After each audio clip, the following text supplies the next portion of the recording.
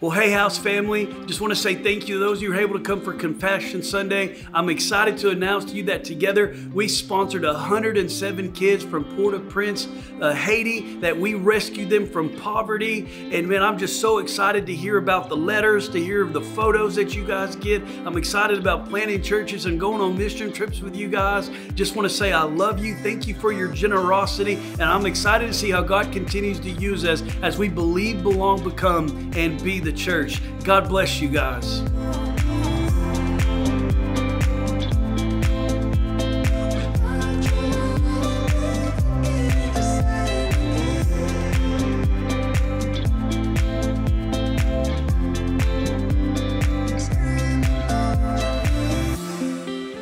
We don't know what it's like not to have access to a doctor. Every single one of us in this room know what it's like to be spiritually dead. That every one of us at some time were on a 747 to hell, that if it wasn't for the grace and mercy of Jesus, we wouldn't be here today.